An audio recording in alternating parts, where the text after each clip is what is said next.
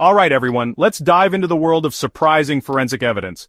We all know about fingerprints and DNA, but did you know that bugs can be crucial in solving crimes? Entomologists study insects to determine time of death. They analyze the life cycle of bugs on a body to provide a timeline that can pinpoint when a crime occurred. Mind-blowing, right?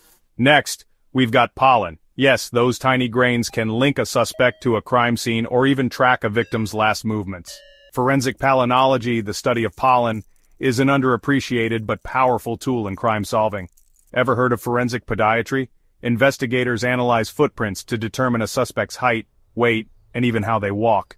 It's like Sherlock Holmes in real life, examining every nook and cranny of a footprint to build a profile. Now let's talk about forensic linguistics. This field examines the language used in ransom notes, threatening messages, or any written communication. Experts analyze word choice, grammar, and syntax to reveal the author's identity.